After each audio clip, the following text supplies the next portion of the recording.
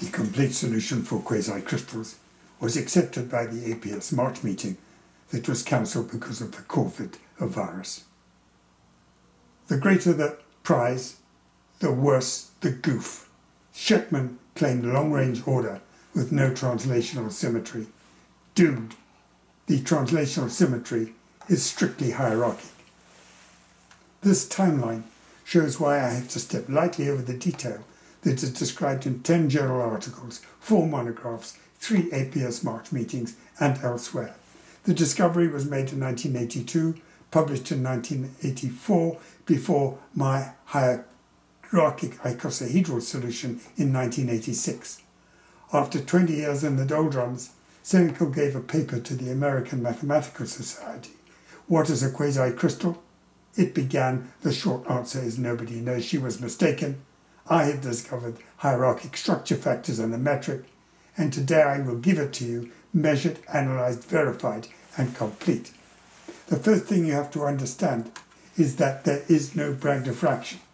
I will illustrate this in the following slides. In Bragg's law, the order n is integral and harmonic, like this, 0, 1, 2, 3, 4, 5, 6. In this instance, odd orders are suppressed by the structure factors. But in the quasicrystal, n equals 0, 1, tau squared, tau cubed, tau to the 4th. It is in geometric series, not integral, and it's irrational. How can it be harmonic? I'm going to be able to show you that. N is diametrically opposed to Bragg diffraction. And what about D?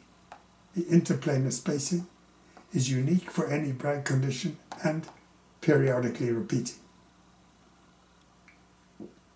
In the quasicrystal, there are multiple Ds, jumbled higgledy-piggledy. They are diametrically opposed to Bragg diffraction. But what do we know? These white spots in phase contrast optimum D focus map manganese because of its high atomic number and scattering factor. And here you see 10 unit cells in a circle. Actually 2 sets of 5 icosahedrally coordinated like the diffraction pattern. And remember that the icosahedron has 6 rotational axes with 5-fold symmetry where the whole of crystallography has none. Here they are, 1, 2, 3, 4, 5, and in the center, 6. You're looking at a hierarchy of icosahedral structures, 4 tiers deep, 1, 2, 3, 4, and infinitely extensible. And the second tier is extremely dense. It's edge sharing, so the stoichiometry is aluminium 6 manganese, like the original melt. And notice that the unit edge width of the unit icosahedral unit cell stretches to tau squared in the icosahedral cluster, and in the supercluster tau to the power 4, as you saw it in the micrograph. This is logarithmically periodic with period tau squared. We know the structure, so we can calculate the diffraction pattern. But first we must correct the indexation. Here's a stereogram of the principal axes and principal diffraction planes.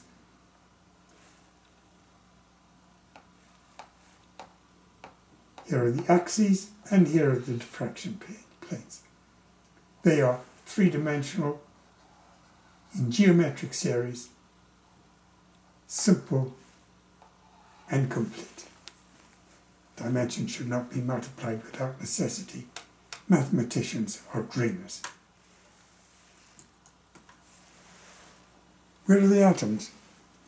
Every atom in the micrograph was measured, specified, and located for size.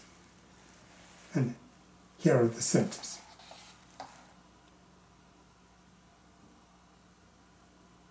The quasi-structure factor is derived from the structure factor in crystals in the following way. In the crystals, each atom is projected onto a selected plane normal, and phase cosine sum to give the amplitude for the corresponding Bragg beam. In the quasicrystal, we make 2 adjustments. Firstly, because we have sharp diffraction but multiple D spacings, we include a coherence factor. We're going to derive this precisely as we go along. Secondly, because our unit cell is not periodically repeating, we have to sum over the whole crystal, not just the unit cell. And to do this, we need an iterative procedure and the stretching factor. And what's the result? There is no Bragg diffraction.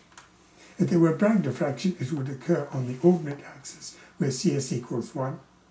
But scanning CS, the quasi-Bragg peaks pop up at the quasi-Bragg condition, illustrated here on the 4 beams that we started with, and occurring at a divergence from the Bragg condition. The divergence is equal to the metric 0.894.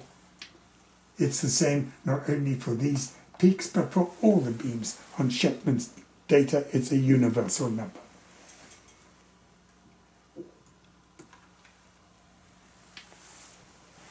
So what do we do when we scan CS? We know, first of all, that there is no Bragg diffraction. We know nothing about the relations between D, ND, and theta. We know nothing a priori.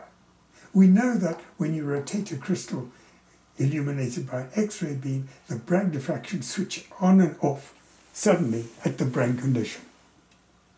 And we know also that the QSF is independent of theta. So what are those peaks that we plotted? CS is a breathing strain that switches the Bragg coherence on and off. And we'll see how that works out in one dimension in a moment. We verified also that N,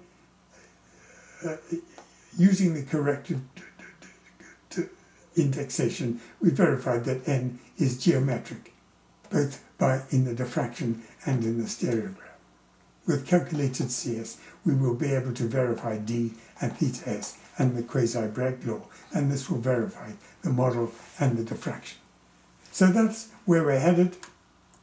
Let's consider diffraction. Bragg diffraction is biplanar. Look at the red lines. The difference in path length between the two red lines is equal to the wavelength of the light. That's physics 101. The quasicrystal is multiplanar. To know how the phasors add, you have to calculate the quasi-structure factor. But you can get more information from the quasi-block wave. What is the block wave? It's the lattice image in the 2-beam condition. It's caused by the interference between an incident beam and the Bragg reflected beam. These two pseudo-Bragg block waves are commensurate at the unit cell, but not at the cluster and higher orders. What we have to do is to stretch the axis by the inverse of the metric, and then we get an approximate commensuration both at the unit cell, the cluster, and all higher orders. How does that happen? It happens on the principal planes as follows. Each dimension of the golden triad has 3 principal planes, and the golden triad scale as a unit cell, the cluster, the supercluster, and higher orders. And the interplanar spacings vary as 0, 1, tau, tau squared, tau cubed, tau to the fourth, tau to the fifth. So now you know how that geometric series diffraction originates. Bragg diffraction is coherent scattering from Bragg planes. Hierarchic diffraction is coherent scattering from subcluster centers. We can illustrate that numerically. Here's the geometric series. It's irrational except for the first 2 terms. And here's the Fibonacci equivalent. It has a rational part and an irrational part. We can rationalize it by substituting for tau the rational ratio 3/2 and get a rational series. When you calculate the QSF, the quasi-structure factor, for this rational series, you find it's Bragg-like, with CS equals 1. And that tells you that the metric is due to the irrational part of the irrational series. Subtract the rational part, normalize it, and invert it, and you've got the metric. It's the same for all terms in the geometric series. You can derive this in several ways. One of them is given at the bottom. And notice also that CS is extremely precise in sufficiently large crystals, and the metric function is given here for the first time.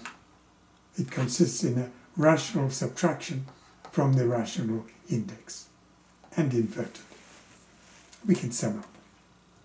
What we have is a sine wave scattering off a hierarchic structure into an irrational geometric series, and the metric harmonizes the three spaces.